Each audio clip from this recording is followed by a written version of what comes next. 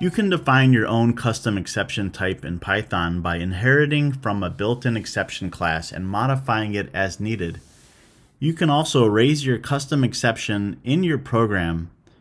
It is good practice to end the name of your custom exception with error, such as DivideByError if you created a DivideByError custom exception type.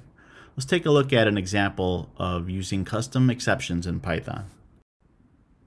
So in this code we have the same example again where we try to get a user's age and throw an exception if an invalid age was entered, meaning it was not an integer. But we also created our own custom exception type called InvalidAgeError. And this is how you create your own exception type. You just create a class called InvalidAgeError or whatever you want to name it. And you pass in exception, and this will inherit everything from this exception class and provide any additional new things you want to add to it. And what we're doing here is creating the constructor for this exception, and this is how we can use it. Once we get the age from the person, we can raise the exception. So if age is less than 0 or age is greater than or equal to 120, we could raise our own exception type, InvalidAgeError, and pass in this custom message. It says, sorry, that age does not seem valid, or whatever you want it to say. Okay, let's run this program again. If I'm 5 years old, the program works fine.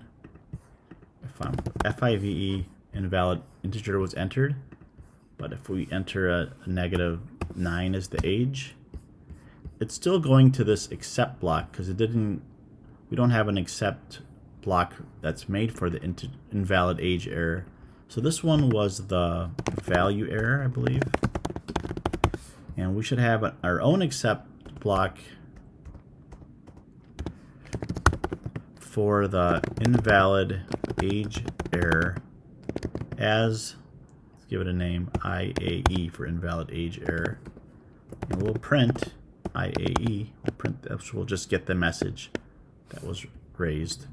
So now let's try this, and if you are -9 years old, sorry that age doesn't wrong.